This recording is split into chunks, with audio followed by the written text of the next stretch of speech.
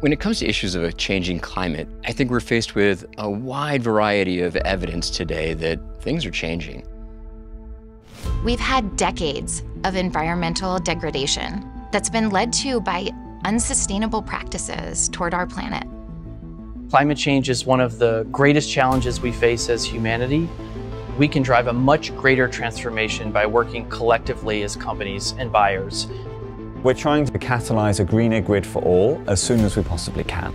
We saw the tech sector was a strong proponent and started moving to this kind of early, but they weren't alone. Technology is essential to everyday life. Even as we make that cloud more accessible, we have to strive to reduce its environmental impact. Our ability to take this large volume and send the demand signal that it needs to be renewable is helping to promote the development of new renewable energy projects.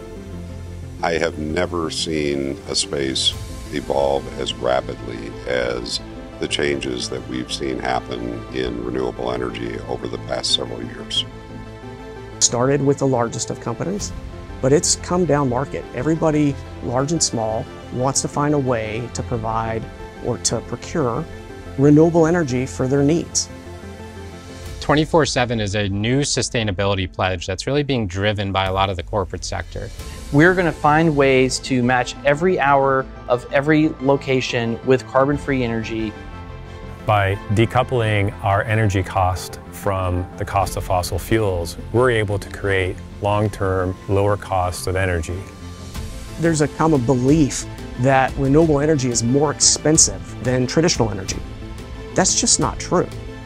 We are building the backbone of the technology that could innovate our way out of this climate crisis.